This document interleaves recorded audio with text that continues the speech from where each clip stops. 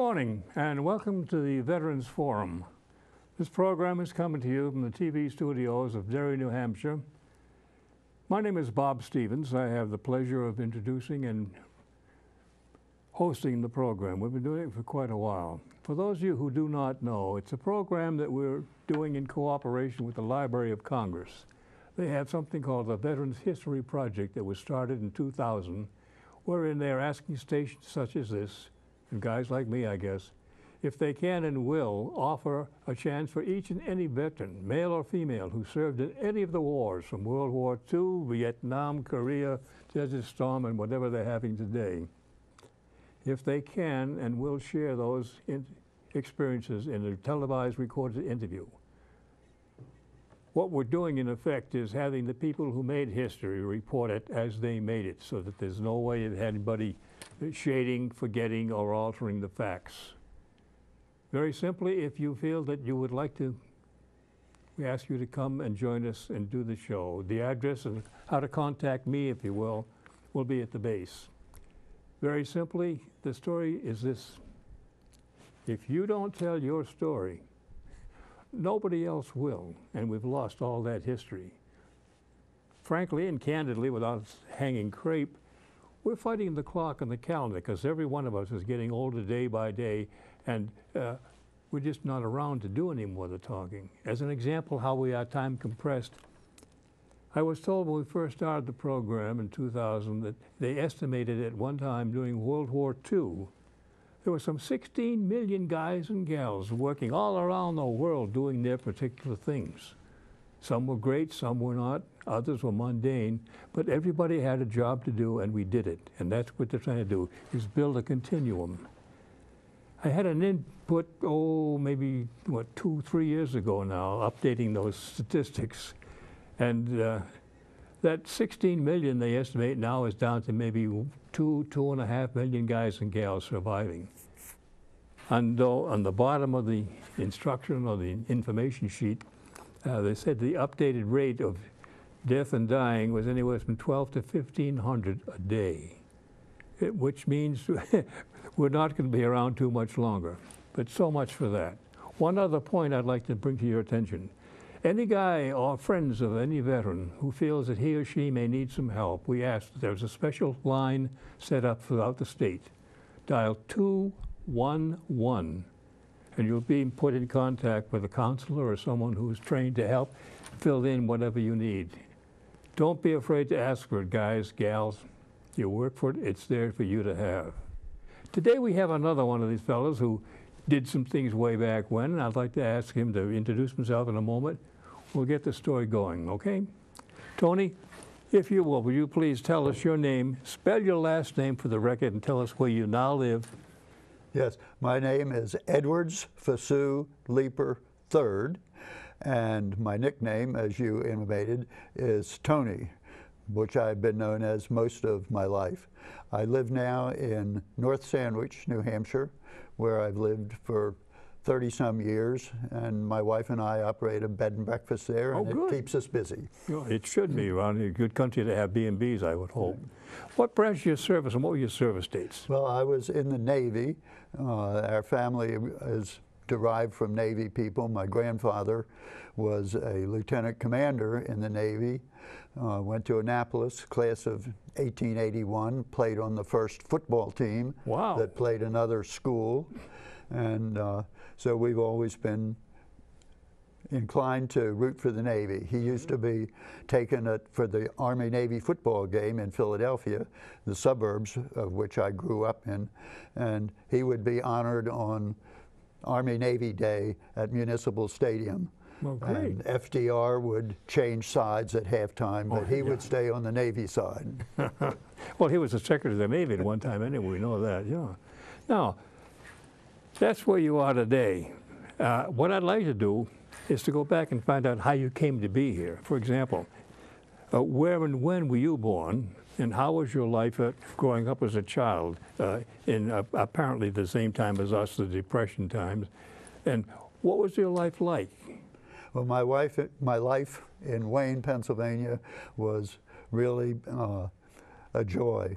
We lived on one side of our house was the high school principal, and on the other side was the bus driver of the high school. When were you school born? Bus. I was born July 1st, 1927, in Bryn Mawr, Pennsylvania, at Bryn Mawr Hospital. Came home shortly thereafter, I imagine. And they brought you back anyway. From early times, we lived in Wayne until I went into the service. Okay, well, how was your life growing up, though? Growing brothers and sisters, growing that up in sort of Wayne, stuff? I often think about how we would we would go out in the daytime and come home at supper time. And, Okay, when the light was on the porch, you had to come home. That's right. There was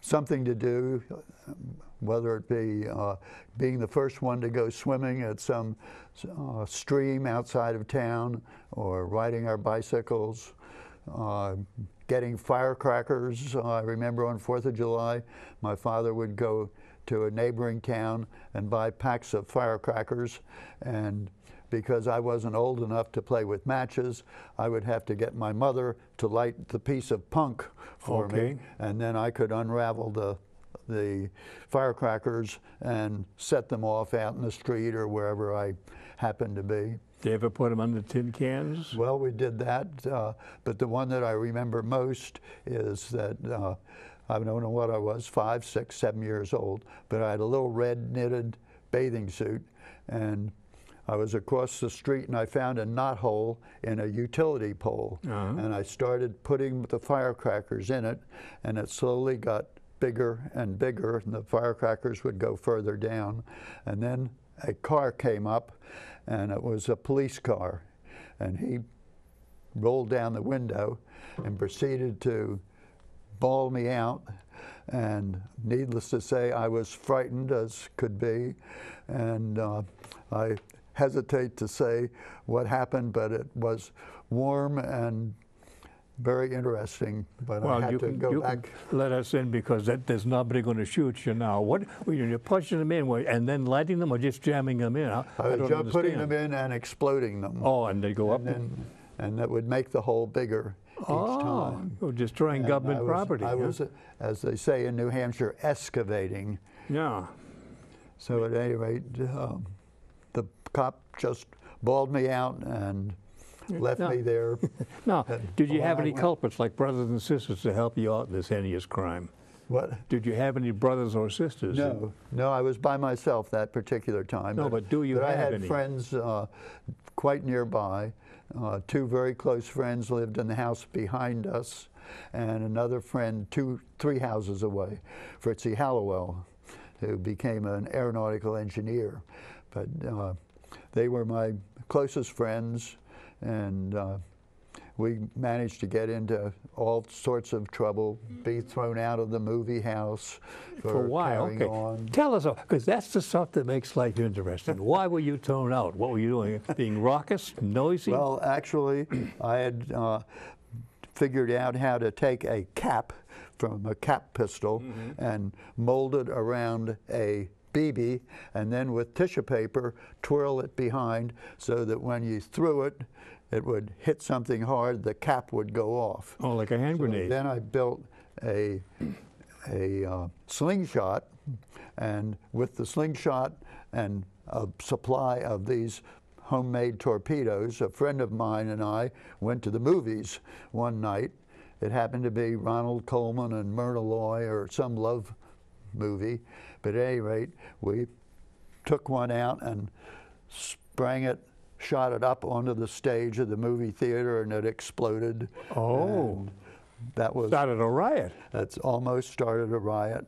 And then I put one sideways up against the wall, and then I thought that we should have alibis, so I told my friend, I said, Dickie, I'm going to go up and go to the men's room, and while I'm up there, you explode one, and then I'll come back, and you can go up, and that way we'll each have an alibi that we were in the John. In the outer area when one went off. So I went up to do that, and as I said, it was Ronald Colman and Myrna Loy, I think, and some love thing, and we were the first youngsters that were seen there, so we were nabbed. Really? And taken off to the police station and Did they frisk rescued you or by our pat you down parents. and all that? They confiscated all of our ammunition and so on. And a few days later, the hearing was held, and we were admonished never to do anything like that again. Were you brought before a judge or something like this? And we were only in 5th or 6th grade, maybe, at the time. Juvenile delinquent, huh? Yes, pretty much. Yeah. Pretty Now, much. what other un-American activities did you do in school? Were you played any sports or anything like that? Yes, I loved all athletics, and unfortunately I was very small, so I didn't really get the school I went to had age group and weight adjusted. So I would be on the 90-pound team even though I was only 70 pounds in weight because of my age. So I played in that until finally I couldn't do that anymore. I did try basketball because they had a swimming pool at this school, and I got very interested in swimming. And in 8th grade, I began practicing diving with the team. And 9th grade, then I was on the team diving for 9th, 10th, 11th, and 12th grade. Were you good? And well, thanks to the war, the national competition for, this was a prep school which I attended, and in those days the prep schools and the high schools didn't mingle with each other. Caste system, huh? So at the nationals, which were held in Trenton, New Jersey, and there were transportation limitations so that the really good guys from Southern California and so on couldn't get to the tournament. But I managed to score the highest score and was first in the National Prep School Championships of 1944. Wow. In the spring of 44. That's all that fancy diving, jackknives and swans and lips and Yes, twists? it was a 3-meter board, 1-meter board, just 3 feet, and it was my major accomplishment athletic-wise. Darn God, good job. Yeah. Now, when you say this is in prep school as opposed to high school, so how was life, if you will, just before you went into the service? Would you leave it from prep school, or do you go to college first? No, I was still in prep school. Okay. But I had heard it was the spring of 1945, and the war in Europe was getting close to being over. And there was a rumor that went around in our town that enlistments in the Navy were going to be curtailed. We're not going to have any more enlistments in the Navy, but the draft for the Army was going to continue because they would need people for the invasion of Japan and various other activities. So I decided that even though I was 17, I should enlist in the Navy, and I got my parents to sign for me. And in March, I believe it was, I enlisted and was told to go home and I would be called at some time or other. So I went home and abandoned all hope of making the baseball, of staying for graduation, knowing that I wouldn't be going any minute into the service. So I concentrated on making the baseball team, which I failed to do. And finally, at the end of May, I received my notice to report on June the 4th. So They wouldn't excuse you long enough to graduate? on June 4th, I stopped by at my school to say goodbye to whomever happened to be there. And I went to the headmaster's office, and this was the first time I had told anybody that I had enlisted in the Navy. And I told him that I had enlisted in the Navy, and he said, "Congratulations, Tony, for your patriotic duty. Now I'll have to get busy and make it possible for you to have your examinations, test your final exams." And I said, "You don't understand. I'm on my way to report right now." So I said goodbye to him. He was sort of upset that I hadn't told him beforehand that I had enlisted, and off I went on the train to Philadelphia to the office that I was told to report to. Where was that? I'm not sure where it was in Philadelphia, but I know we took a train then down in a southerly direction down to Bainbridge, Maryland, Okay. port deposit. And we Good. got off there. Now A whole when, what bunch of us. year, what month, if you know? This was very early in June, In 44, in 45? 1945. Okay, thank you. And the Germans had surrendered by now, and only Japan was left. And Okay. so- Now, when you reported aboard, when you say into boot camp, I've asked this of every guy, and everybody has a little different take, but there's not exactly a warm feeling. What were your first reactions when you went from prep school to Bainbridge boot camp? It was First week or so. it was extremely interesting to suddenly be exposed to a vast array of people, especially the fellows from down south, which had very different attitudes about things, especially black people. Bainbridge at that time was pretty much segregated. The 8th Regiment for training was for black people, and I was in the 2nd Regiment, and it was interesting, the shots that we would have, inoculations for all sorts of diseases and ailments. The first day, and then haircuts. The first day we had a haircut, which was very interesting. The night before, another boy and I, young man and I, gave ourselves Apache haircuts with electric razors. So we just had a stripe back. And then the next day, the ship's barber, as they called the guy at the base, the ship's barber, skinned us down. We were truly skinheads by the time he finished. But it grew out. And Now, what were your reactions when you started getting clothing and so forth? Did it fit? Did you feel comfortable with it? And how did you change from civilian to sailor? Yeah, it was very interesting. We got a whole complete set of everything that you could imagine, including long strings of twine, which were marked where we would cut them, and they were short bits of twine about that long called a laundry stop, I believe. Yeah. They were used for hanging the clothes on the line when you wash them. The shots were very interesting. To go through the line, to go down a line with both arms bared and the corpsman jamming you on each side. Like a ping pong. Like a ping pong. And I remember the second set of shots that we got, a couple of friends and I cooked it up, that shots were given in the chow hall, and the various different companies would line up outside. And when we were coming out after our shots, we had seen a fresh company of boots. We could tell that they were boots because of their hair, and their hats were all perfect, and their uniforms had never been washed yet, and so on. So we cooked it up that every third one of us, as we went out, would collapse, and two would pick him up by the shoulder and drag him down from the shots. And we could see all these fresh boots were going in for their first shots. Getting apprehensive, exactly, Bob. You're nasty. Yes, there's a mean streak in me. No, not mean. You're, what's the word? Adventurous. Okay. Now, you probably had the same deal. KP for how long? It was a week.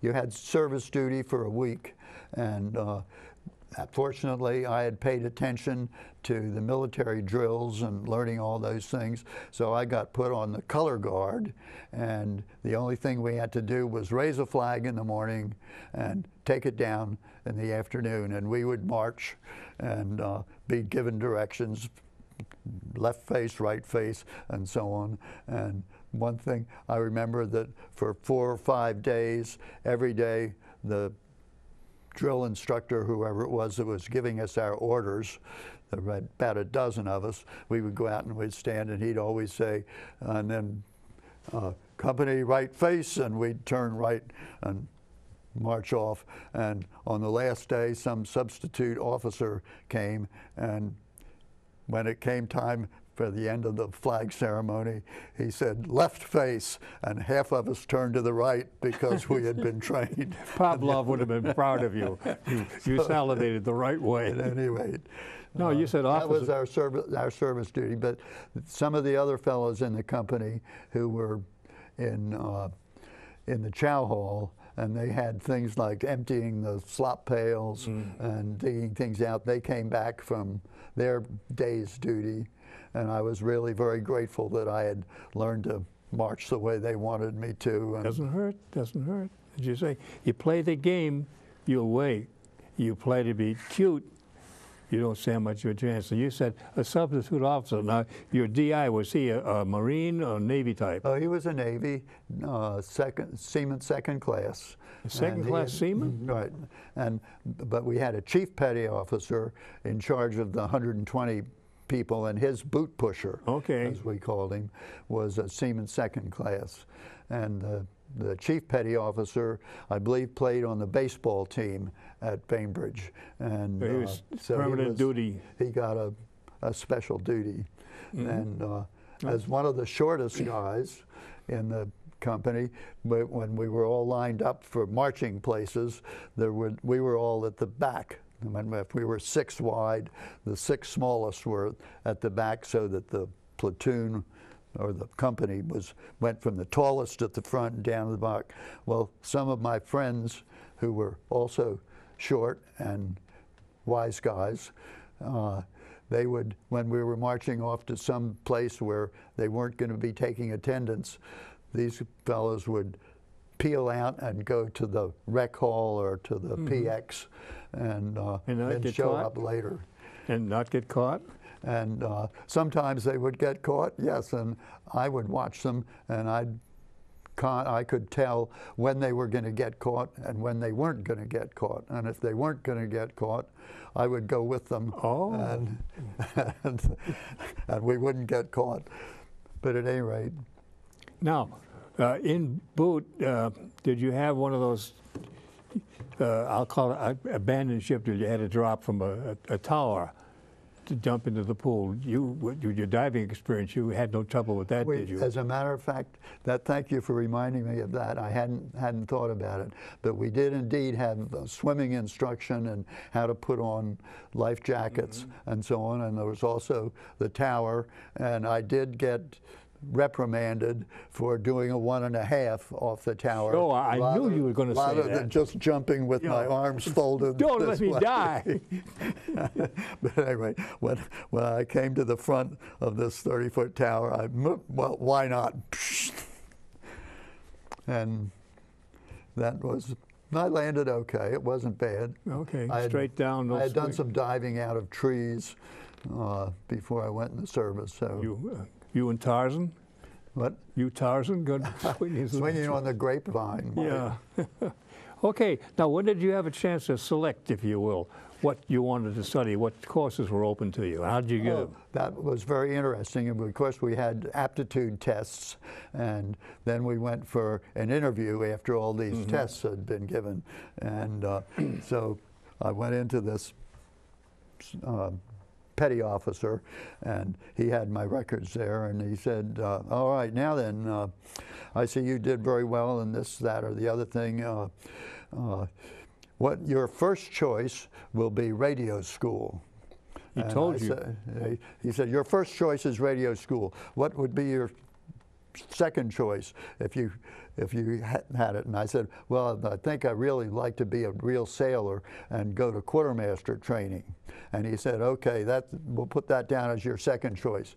Now then, you should understand that all the schools are closed now because the war by this time was over. The Hiroshima had come along in August, and this was when I was being interviewed for jobs, future jobs. So I was just told to go home and come back, and they'd find something for me to do. Did they send you home? So, they sent me home on 9-day leave at the end of boot camp. And I went back and got placed in the outgoing unit, where I became worked in the chow hall at night service, and veterans were coming back to get discharged at Bainbridge, and a train would arrive at 2 in the morning, and there'd be 150 would come down the chow line, and I was pretty good at cracking eggs. I learned to crack 2 eggs, the same one at each hand, and fry eggs for them. No shells in them. So, right, and cook for the people that came down. And of course, sometimes there were waves that came down, and being a wise guy, I would always try to do the extra special job for the wave. Why do you call yourself a wise guy? You just out to gain favor. That's true, but the chief petty officer chastised me severely for being nice to those women. You can imagine what sort of word he might have had to describe them. I've been there, and I don't think I've ever used them, but I've heard them. Yeah, hell yeah. But so at any rate, that's what we did in the outgoing unit. And then also I went and picked apples one time. I was volunteered to go to a local apple orchard and pick apples while we waited to be shipped down. Oh. And nothing happened great on that. The bus delivered us, and the bus was there to take us back. Okay, so you didn't have any extra liberty? No. Short time leaves? No. Okay. When did you finally get, it's the best word, prepared or shipped for going overseas? Has that happened yet? Yeah. What happened was I was told to report for outgoing service, and I didn't really know where we were going to go. We were told to go down to Port Deposit and get on the train. And so we got on this special train and headed north up towards Delaware, and we all got excited and saying, "Hot dogs, we're going to have liberty in Philadelphia tonight. We must be going to the Philadelphia Navy Yard." But then the train turned across and went east, and then down the Delmarva Peninsula, and finally it arrived at not Port Deposit, I forget, Port something or other, at the end of the Delmarva Peninsula. Which is where? I don't know the geography. Well, it's Delaware, Maryland, and Virginia. Okay. The peninsula that comes down on There's one a side of spur. Baltimore Bay. So at any rate, we got off the train with our sea bags and whatnot, and there was a ferry boat, a regular U.S. type ferry like the motor ship Mount Washington, but much bigger. And we boarded it and kept our sea bags and gear with us, and proceeded to go about a 2 or 3 hour trip across the bottom of that bay to the city of Norfolk, and went into the Norfolk Navy base and down one gangplank across the dock and up another gangplank onto a ship which somebody identified as the USS Albemarle. Which is what, APA? It was a seaplane tender that had been converted to passenger use. Oh. It had only very recently been converted.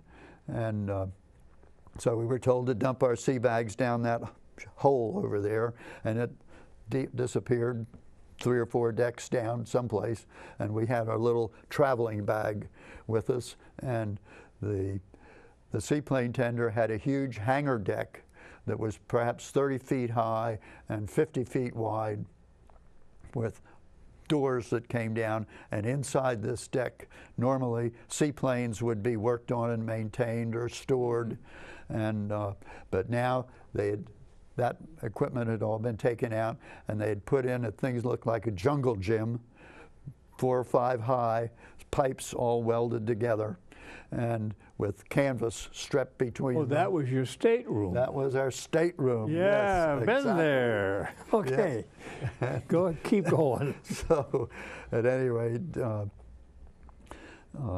we found our own, and I managed to find one that was up on an upper berth, and we weren't assigned any particular one. It was just find a sack. Yeah, okay. And so the dumb guys went for the bottom one. And by that time, some of the ship's company were coming back from duty, and they would come back and stagger up the gangplank. They'd been off in Norfolk having a good time. And so finally we went to sleep, actually, and because we were exhausted from the long day. And I remember then waking up, and the ship had already left port and was steaming away. We could see Norfolk in the distance, disappearing, huh? and it was a beautiful day, and the waves were just rolling slowly out behind us. And I noticed that there seemed to be balloons out there, and these balloons were drifting along in the wind, and what were those balloons? And then I looked across the way. I saw a balloon come out of one of the bunks about 4 or 5 away from me, and here was this white balloon that went drifting out along with all the others behind the ship. And I called over to the guy and I said, "Hey, Joe, what's up? What's going on?"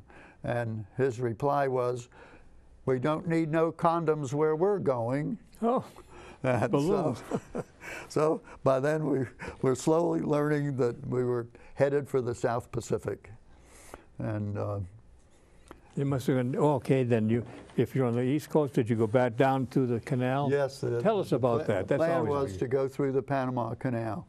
And after about maybe 6 or 7 days, the ship made it to the Atlantic side of the Panama Canal, which happens to be west of the Pacific side, but geographically, yeah, because of the funny angle that it went on to. But at any rate, that's when the ship's company, half the ship's company, we were just passengers on the ship, but half of the guys who were manning the ship went on shore leave, and Coca-Cola, I guess it was, and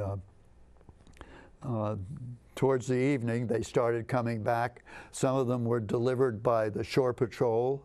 The shore patrol would come up and they'd unload a drunken the guys sailor who were lost? and drop them off, and they would stagger up the gangplank, and we were all watching on the deck as they came up. And I remember one that as he staggered up, he reached down inside his shirt and pulled out some ladies' undergarments and threw them up in the air, and everybody cheered and yelled chill for him.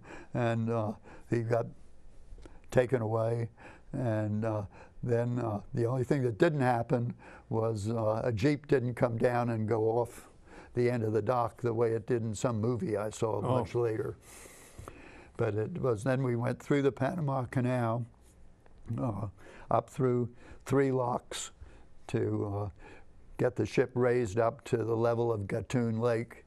And we went across Gatun Lake, and it was all just scenic watching. There was very little in the way of other boat action, if any. And then we started into what's called the Culebra Cut. And about halfway through the Culebra Cut, it was early in the evening then, all of a sudden the ship started to, the starboard side of the ship started to go up in the air. And where's the port side? The port side, port left, yes. The port side went way up in the air, and there was this tremendous rushing, roaring now, vroom, vroom, vroom, vroom, vroom, vroom. And what had happened was the ship had run aground and bent one of the propellers out of commission. And so we went the rest of the way through Culebra Cut on one prop, and then down through the locks on the Pacific side, and we laid in the harbor there for 2 days while the management of the ship got orders from Washington as to what to do with the ship and what to do with us. And those orders were? And finally we got word that we were to go to San Francisco instead of the Philippines. And so we started north up the west side of Mexico in the Pacific Ocean on one propeller. That must have been slow duty, wasn't it? And it was kind of slow, and there wasn't a lot to do.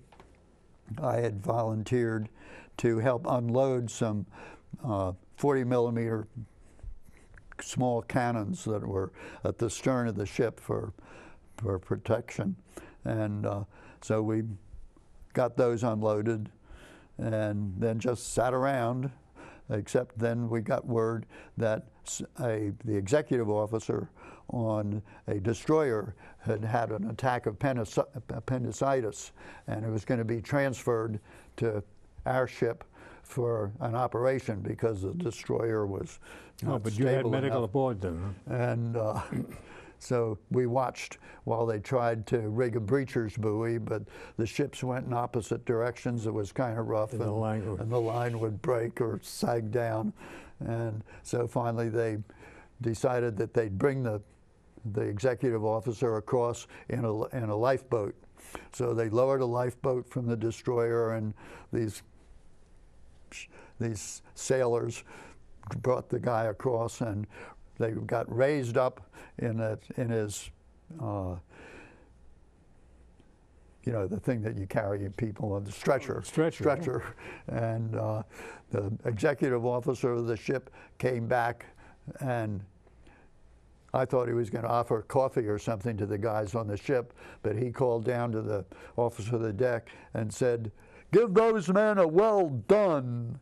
And so that was Yippee. the big thing for the thing. And so the fellow on the right, manning the gangway and whatnot down to the lifeboat, down there on the water, bouncing all around, he said, "Well done," repeated the "well done," and these guys tugged on their forelocks and said, "Oh, thank you, sir, and went back to the destroyer, and we proceeded on to San Francisco, and where we were offloaded and at Mare Island for a couple of days while they scrounged up another ship for us to come. I think it was President Adams, and then we got loaded onto the President Adams. Finally, we were reunited with our sea bags so we could have a change of clothing. Mm-hmm. And so we sailed on this other ship out from San Francisco, and as we went out under the Golden Gate Bridge, we looked back, and there was a big banner up there for the returning veterans. Welcome home. That said, "Welcome home." Vaya con Dios. And there we were, headed for the Philippines. Okay. How long did you stop at Pearl? No, we went nonstop, and we were 21 days from Panama to San Francisco, which isn't all that far, but it was only 10 days to the Philippines. So what you did, you had a paid cruise, really, then? Yeah, we were. If you were going as passengers, you didn't have to do any ship work like chipping paint and mess cooking and all that. That's right. There was nothing to do. We got 2 meals a day, and we could walk around above deck, and I discovered a porthole that led to the officers' mess, and I exchanged a $1 bill for a hot turkey sandwich, which one of the crewmen inside handed just out happened to have one handy, huh? I just happened to have one handy. How'd you find out about that little supply line? I'm not sure how I found out about it, but I think the porthole was open, and there were very attractive aromas wafting out, and at any rate, it was very nice to have. That was the one good meal that I had, because, as I say, there were just 2 meals a day for passengers. And going on, any guys get sick and so forth, or Maldonado? Oh, the down below decks, the fellows were just terribly sick, and the smell of the upchuck was almost overpowering. And I found that if I went up on deck and I found a lifeboat that was on davits next to the hanging out over the side, and I found where I could get in underneath the canvas of this lifeboat and spend a nice quiet night there without anybody upchucking next to me or complaining or crying or whatevering. And then one of the ship's company would come and wake me up in the morning, make sure that I got out before anybody discovered I was there. So you went AWOL on a ship. That doesn't make sense. Okay, when you got to the Philippines, what happened? Where were you assigned then? Yeah, we were. What were your duties down? Well, we were offloaded and went to a receiving unit, and I got assigned on the second or third day to the 129th United States Naval Construction Battalion. Amen. And so I thought that I was going to be going to sleep with the sleep in the mud with the Seabees, but found out that it was quite the contrary. The Seabees was really fantastic duty. But on the receiving unit, it was very interesting because after the first meal on land at the receiving unit, when I was going back to the Quonset hut where I was stationed, I reached in my shirt pocket because I had a partial plate that had one tooth on that had gotten knocked out a couple of years before, and I had a partial plate with the one tooth on it. And I never got used to eating with it, so I would always, when I was having a meal, I'd put it in my pocket. So as I was going back to my Quonset hut, I'd reached in and it wasn't there. Panic, panic. And so I tried to find out, and they said, well, when you get to your unit, see the dentist. So when I did get to the 129th, and the first thing I did was I found where the dental office was and went to him. It was at another location when I had the chance to do it. And he informed me that only the officers got false teeth out here. You just have to do without it. So they couldn't chew you out, huh? So in the next year, the teeth grew together and there wasn't really that much room. Okay. But it was, the 129th was a very unique organization. They were responsible for water maintenance for a base which had 50,000 population at its height. Now, which of the islands were you on? Which of the islands in the Philippines was on? Samar. It was on the southern tip of Samar. Oh, yeah. And Calicoan was an extension of Samar. And as I say, there were 50,000 at one time. They are getting ready for the invasion of Japan. And the Japanese, who had occupied it before the Battle of Subic Bay, they had managed to have enough water for a troop of 500 or so was their manning. And when the Seabees got there, first of all, the Filipinos had taken care of all the Japanese soldiers, I understand, and they had been eliminated from the face of the earth within a few hours after the Battle of Subic Bay. And so the Seabees found, and with the aid of the Filipinos, found caves that were filled with water and so on. And so there was water pipes were 1.5 feet in diameter, carrying water all over the place. Spring-fed? And spring-fed and pumped from caves that were... underground cave, or caverns. Underground caves that were filled What were your with duties there then? What were you assigned to do? I was assigned to electrical maintenance for the water maintenance people. And what happened was a light bulb would blow out in a distant pump station, then you'd have to go out and replace the light bulb, or fuses blowed, you'd have to do that. We did wiring for some of the new places that we had to do, and the fellows that I worked with trained me. They called me Junior, and they said that when you're trained, we can go home. So they worked very hard at training me. Made damn sure you got smart. But they also did exciting things like a magneto generator. They were used to being electrocuted themselves, and they could hold two wires like this and say, "Crank, Junior," and I'd crank, and they'd open their fingers up, and the bell would stop, and then they'd squeeze it, and the bell would ring with the electricity going through them. Then they'd say, "Here, you try." So I'd hold it like that, and they'd turn the crank about 1/4 of a turn, and I'd be through the ceiling. One time, they were going to teach me how to climb to pole work and so on. So they said they had a light bulb that had to be changed out that in the campground. And so what they had done is they had taken the hot wire and nailed it into the tree. And so when I went to put on the irons, I had short pants on, irons, and went up to the coconut palm where the lamp was. I reached up and put my foot into it, and the electricity went up one leg and down the other. I just short-circuited out. They thought it was a big joke. And did you fall off or did it go up? I hung there for a little bit, and then finally I fell backwards, and my foot came out, and the no juice safety stopped. belts?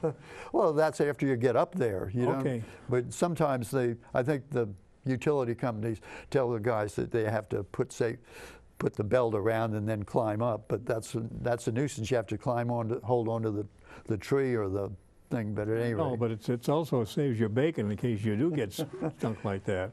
Or you just slide down because your hooks came out, and now that's holding you close to the palm tree or the pole, whatever it is, and you slide down held tight against it. Get I think I'd all rather the hell. fall away Oh, yeah. than have all those.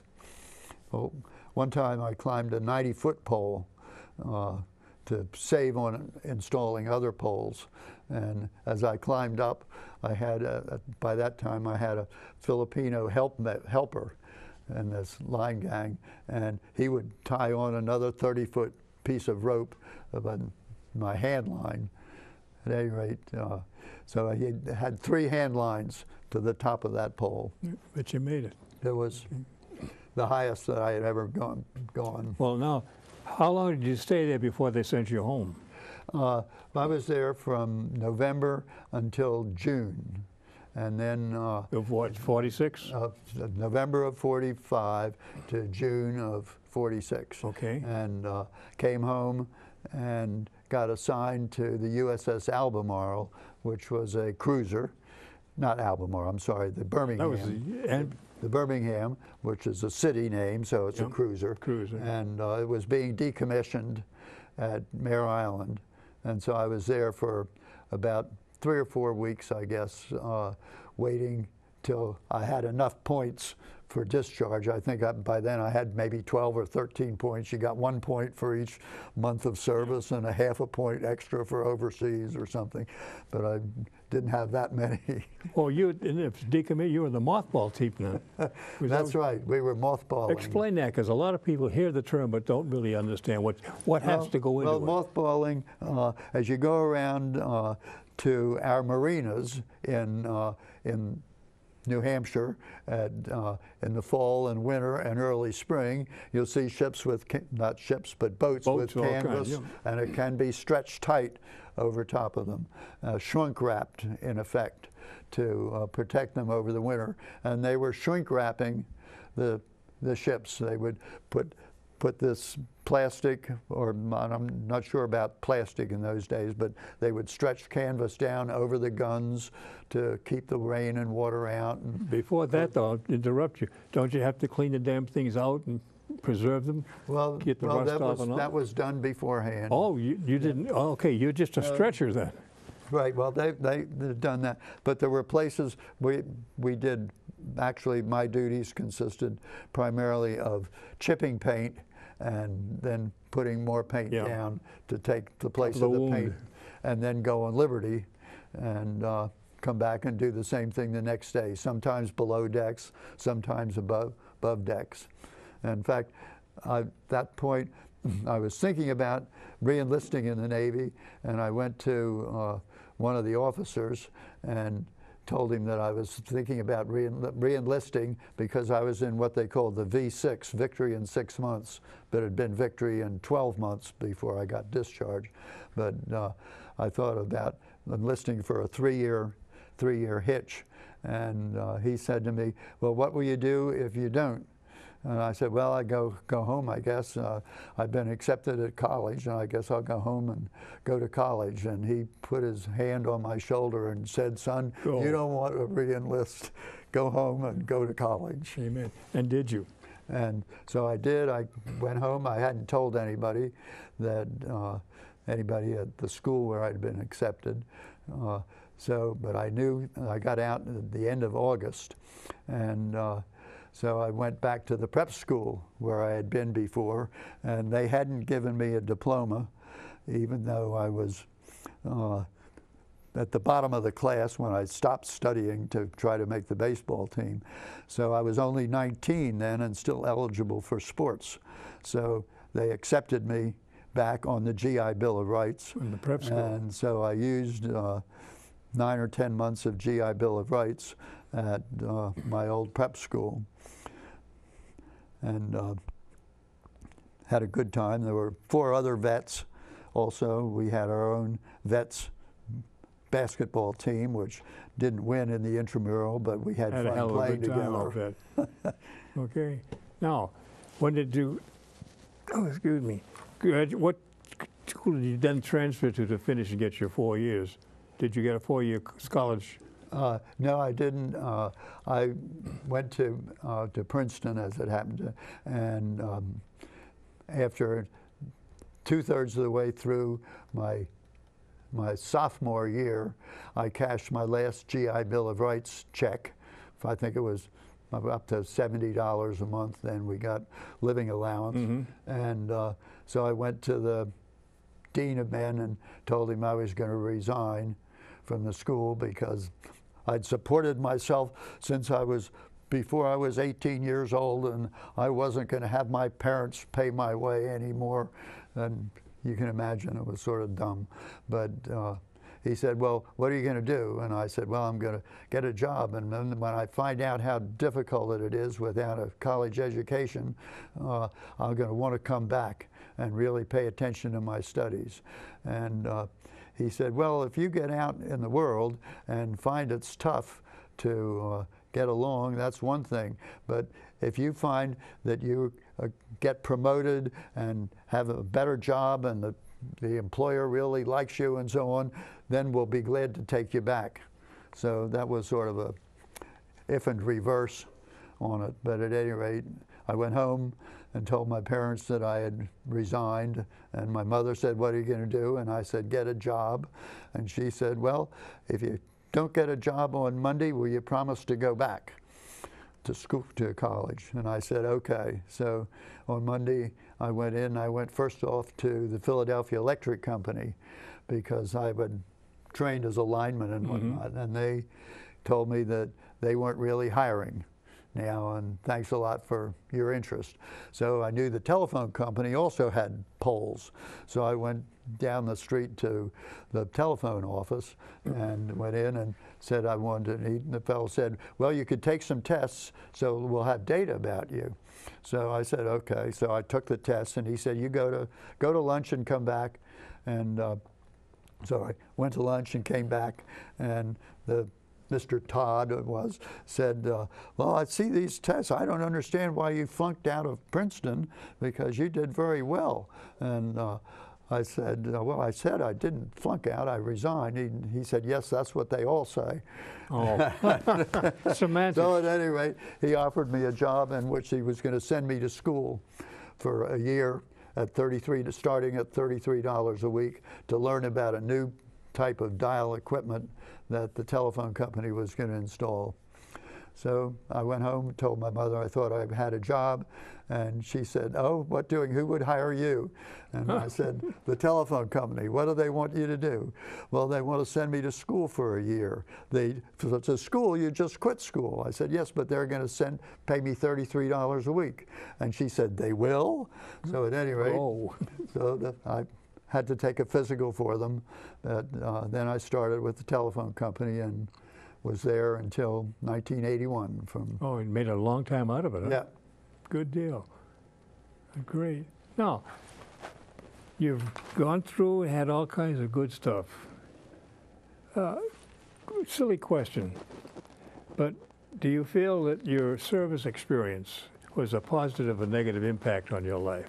I think definitely that my time in the service had a very positive.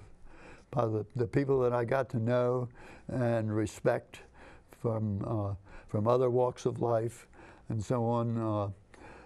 Some of the things that you hear about the service get exaggerated, but I found the service was was okay. I didn't run into any really bad guys or troublemakers or Okay. anything. Now, in your long span in the phone company, what was your life like there? As far as, were you promoted? Did you ever get to climb another pole by yourself and that kind of stuff? What was your life like there? Only in a student engineering program did I get to climb a pole. I was sent to the school to learn about this new type of dial equipment for a year, and it took a year to Really get it down cold, huh? to study how number 5 crossbar worked, and also something called automatic message accounting, which was an antiquated, now by today's standard, way of taking calls. And then I started as a switchman, keeping the central offices working for the early dial systems. And after 5 years, then I was promoted into management and went to the engineering department. And that's where I spent the rest of my telephone career. And a couple of promotions. And, but I think I might have gotten a few more promotions, but my wise guy nature sometimes. Deadly enemy. Meeting, yes. Some vice president would be giving a talk to a whole group of us, and the question and answer period would come, and I'd say, Vice President Jones, earlier in your talk you said such and so, and then in your wrap-up you said such and such. Now, how do you rationalize those two apparent contradictions? And I'd see him turn to us and say, what's that guy's name? Fire this. Okay. But at any rate, it was, as I say, I retired in 1981, and that was before the breakup of the Bell system, and they've been very good to me. Good. 2 words. Thank you, buddy. Okay, thank you for having me. And thank you for sharing it with us. All right. All right. I hope I haven't bored anybody. I don't think so. There's a lot of questions I'll ask you when we get through. A lot was left out. So. I know. I didn't tell you before, though. When I left Camp Perry, I was assigned to the 129th Davisville, way back then. They transferred me out to some other outfits. Yeah. So we're brothers a long way apart, but anyway. Folks, I guess that's a wrap-up for now. Like all the other stories, it's this one fellow who did his thing. Everybody wasn't Audie Murphy. That's not the important thing. The big fact is, if you had a job to do and you did it, all I can say is, please, if you're so inclined, come and see us, and we'll have some fun putting your show together, too. As a reminder, remember that number, 211. If you need help or you know some veteran you feel might need help, that's going to be the lifeline for a lot of guys I know. It's there. All you have to do is ask. Bob Stevens saying again, we hope you enjoyed this show. If it's given some interest, even better. And if it turns you on, come and see us. Please, stay healthy. Goodbye.